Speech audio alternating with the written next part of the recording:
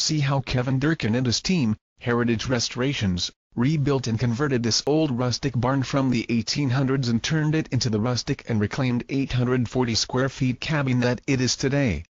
When you walk inside, you'll immediately get to enjoy the look and feel of the exposed beams, large open space, classic furnishings, and the cozy loft space upstairs. Salvaged materials used to rebuild the cabin include the classic sliding barn door, the wood roof decking, and more.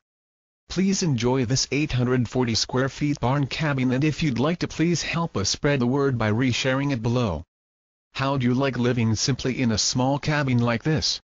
Let us know in the comments.